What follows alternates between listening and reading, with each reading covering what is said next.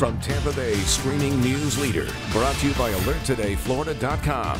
This is ABC Action News. I'm Dee O'Reilly. Get ready for some summer-like temperatures. Greg D will have your full forecast coming up. But first, though, let's get to your ABC Action News headlines. An Ohio man is coming forward after being diagnosed with an extremely rare flesh-eating bacteria he likely contracted in Tampa Bay. Barry Briggs was on a boating trip near Weeden Island during spring break. It started out as a slight bruising before becoming a black bubble. Doctors diagnosed him with necrotizing fasciitis. I'm incredibly fortunate to have all my toes, to have my foot, to be alive. 1 in a million, and that's not the lottery I wanted to win. That's for sure. The story comes just days after we reported a Florida fisherman got the flesh-eating bacterial infection after a fishing hook stuck him while he was sailing 20 miles off Palm Harbor. St. Pete police are looking for a giant cow statue that somebody stole from Tyrone Boulevard. The owners of the Harold Seltzer Steakhouse say the cow has sentimental value and they want it back. The restaurant says anyone who helps return the cow safe and sound will get a free meal.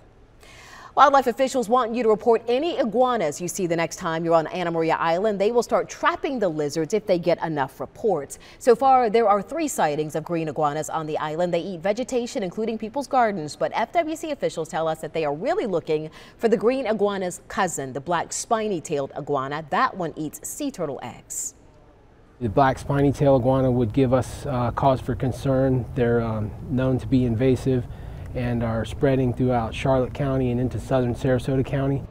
You can report iguana sightings using the FWC mobile app. We've got a link to that inside the ABC Action News mobile app. All you have to do is search the word iguana.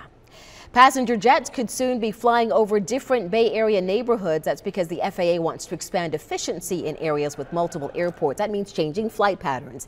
You can give your ideas on these proposed changes tonight at 6 at the Clarion Inn and Suites in Clearwater or at workshops tomorrow through Thursday in Tampa.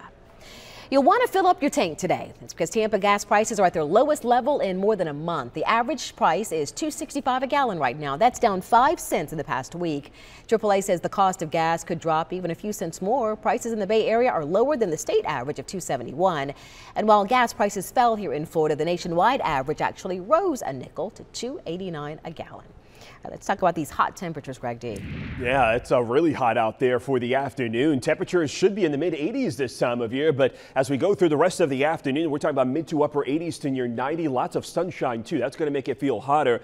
Humidity is going to level off a little bit during the afternoon, then come back up as we head into the evening hours.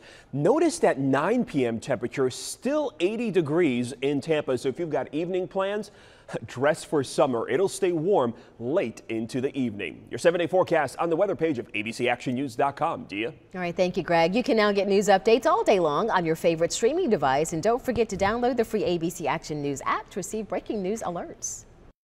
This ABC Action News update is brought to you by AlertTodayFlorida.com. Pedestrians always use the crosswalk and cross with the signal when crossing the street, because safety doesn't happen by accident.